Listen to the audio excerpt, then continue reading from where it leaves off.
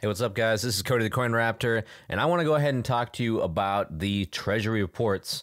All right, this is the first of 3 Treasury reports that were released regarding a central bank digital currency and digital assets. So I want to go ahead and give you guys my thoughts and highlight the most important parts. All right, so starting at the top here. All right, so the first point I wanted to talk about is they are not entirely sure about whether or not they want to even develop a CBDC or a central bank digital currency in the first place. All right. So that would be in case one is determined to be in the national interest, then only then would they advance work on a central bank digital currency. Now, the Treasury Department also recognizes a need for an instant payment system. All right. And now you can think of an instant payment system as transactions that settle near real time or at real time, as opposed to something like an ACH transfer that takes several days to settle. All right. So now they have this Fed Now service that's going to be coming into effect shortly. Now, this Fed Now service will give you instant settlements for transactions. However, it does not support cross-border payments. Now, this is entirely different than CBDCs, but I thought I'd throw this out there because they talk about Fed Now, but it does not support cross-border payments. And that is oftentimes one of the greatest use cases of Bitcoin and of stablecoins, is being able to make remittance payments across borders. All right. So they also see stablecoins as a significant risk and want to regulate them. All right. So they've looked at certain use cases of stablecoins. They've seen things like the Terra collapse, and that has kind of accelerated the government's want to regulate a lot of these stablecoins. All right. A CBDC would be legal tender, and it would process instantly, and would also be exchangeable for actual dollars. So that's what this would look like. You have a CBDC. These are kind of like the goals of this central bank digital currency. So they would in fact be digital tender or legal tender. They'd be exchangeable 1-for-1 with actual dollars, and they would process payments instantly. Okay. One other thing they mentioned here is that it's not entirely sure about whether they would pay interest on a CBDC. So I'm guessing in a certain account, you'd be able to store them, or a wallet, you'd be able to store them, and they would possibly pay a certain amount of certain percent interest every year. So that's something that they've posed. That's not entirely sure if they're going to wind up doing that or not.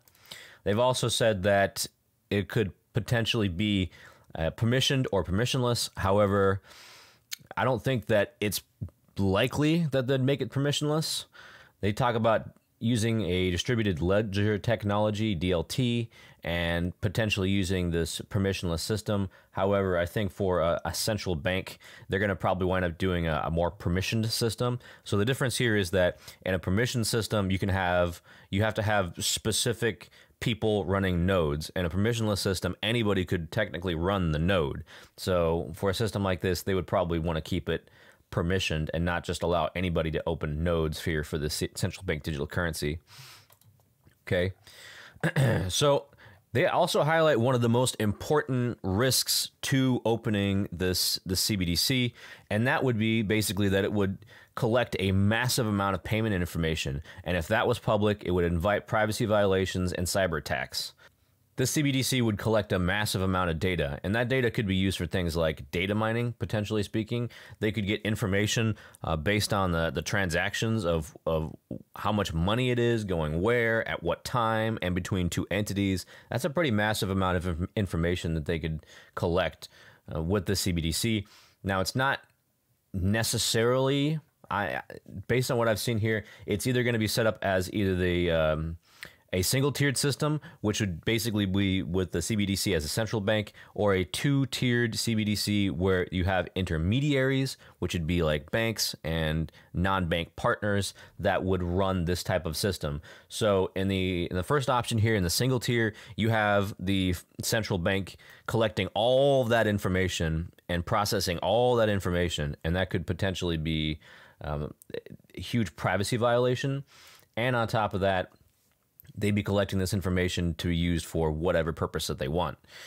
Now, in this two-tiered system, however, that would have kind of like a similar type of system that we have now with fiat, where you have banks and non-bank intermediaries that would conduct those transactions and also have these transactions taken care of. So they'd be collecting that information. These non-bank intermediaries would be collecting all the information. Now, it's not entirely sure about whether or not they're going to use the single tier or the two-tiered system, but they've laid out the roadmap to using either. All right. They also want to go ahead and use private wallets, okay? And they want to be able to use private wallets that will be able to store digital assets as well as CBDCs for convenience. All right. Now, they've also said here that the code for a CBDC might be open source. However, again, I think that that's not the likely outcome. It'll probably wind up being more of a closed source code because the issue with an open source code in this context is that it would provide an unnecessary risk. It would need extensive cybersecurity protection in order to prevent hackers and illicit use and people from trying to exploit the system. So I don't think that open source would be likely. Next, also very important, considering the possibility of the Treasury Department or the Fed developing a CBDC is the need for it. Okay, so what they put out here is that foreign CBDCs and digital assets provide little competition to the dollar status as a world reserve currency. This is because no other competitor has the resilience, history, strength, or stability that the U.S. economy has. And I think that right now what they're saying here is that they don't need a CBDC in order to compete with a central bank digital currency, because the dollar status as a world reserve currency is not in question. And the reason why this is important is because the fact that if it's a national security interest, they're going to push heavy for a central bank digital currency. And it doesn't seem like they're at that point just yet. All right. They've also pointed out that foreign CBDCs would make it easier to evade sanctions and allow illicit activity. So what they're trying to say here is that these foreign CBDCs would provide an alternate means of payment in order to evade sanctions. Okay, so instead of like a traditional banking payment system, they can use these digital currencies. All right. The Treasury Department also points out here that the use of a central bank digital currency should not be mandatory, or in this case, should not be mandated. All right. Now, this is also extremely important here because what they're saying is that you shouldn't have to use this system if they put one in place. So this could change, and if it does change, we can go back here and say, well, all right, the whole goal originally, according to Treasury, according to the Treasury Department, is to not force people to use this system. So people who don't want to use this system should not be forced to use this system. All right. And when we come down here, I think I found probably the most significant risk to imposing a CBDC, and that is in times of stress, it would attract significant interest if investors wanted to move their cash to preserve their assets. Okay, so in case you have something like a bear market like we have right now, oftentimes you see people sitting on the sidelines with cash. So a CBDC would be very attractive for investors to get out of assets that are performing very poorly. And what could happen is if the CBDC isn't set up properly, it's not scaled properly, that could cause a financial panic and a financial crash in this system, and then it could have a domino effect on the rest of financial services. So the failure of the system would cause panic and damage to the financial system. So that is a major, major risk with development of a central bank digital currency. They have to make sure if they do this, they get it right. And if they don't get it right, then you can have potentially disastrous consequences. Okay. So now I want to go ahead and just give you my final summation on this report. All right. So the Treasury Department is getting serious with the idea of introducing a CBDC. However, it's not clear if it's in the national interest to do so. A CBDC would probably be highly centralized with a similar tiered structure as fiat. This system would facilitate instant payments in the US and would eventually include global usage.